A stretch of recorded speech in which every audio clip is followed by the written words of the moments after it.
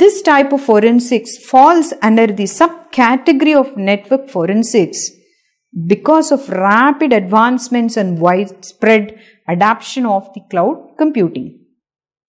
Technical, organizational, and legal are the three different dimensions of cloud forensics, and it's also important to consider the cloud service provider, the cloud consumer, and the chain of dependencies between them. Where is forensic evidence most commonly found in the cloud? It's a billion-dollar question.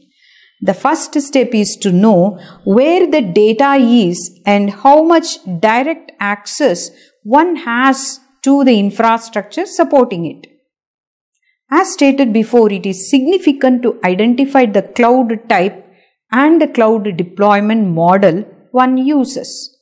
Some of the striking advantages of cloud forensics are cost effectiveness, data abundance, policies and standards, and finally forensics as a service that is available today.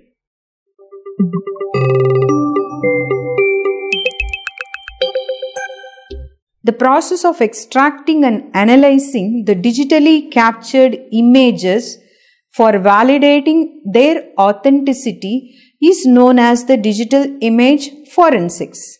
It also involves the process of improving the image folder's metadata to determine its past. This is widely used in most of the morphing cases or pornographic cases.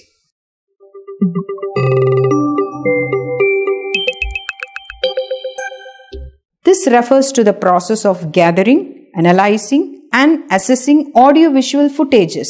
It uses scientific methods to determine the original authenticity of the recorded audio or video files, or examining them if they are accidentally or maliciously tampered.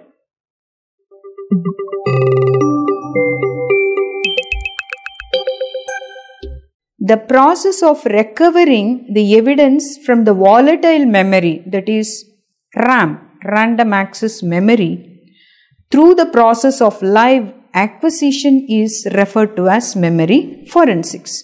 Of course, it is integrated with various other forensics also.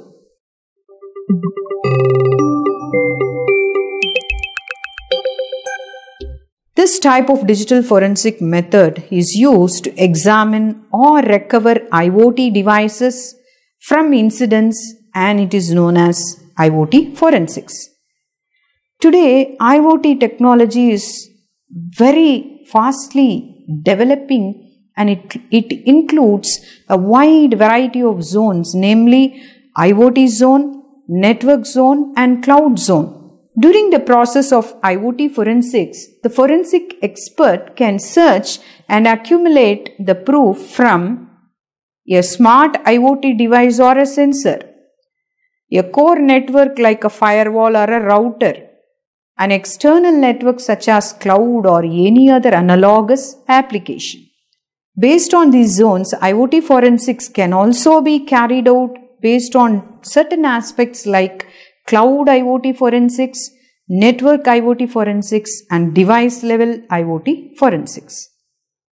Definitely, IoT forensics too has certain challenges because there has been an increasing necessity of digital forensics in the IoT world, as most of the devices in the current technology are smart devices. Some of the major IoT challenges confronted by the forensic experts are location of the data, finding precise cloud-based accounts, IoT security challenge, identifying the device type, and finally preservation of data format.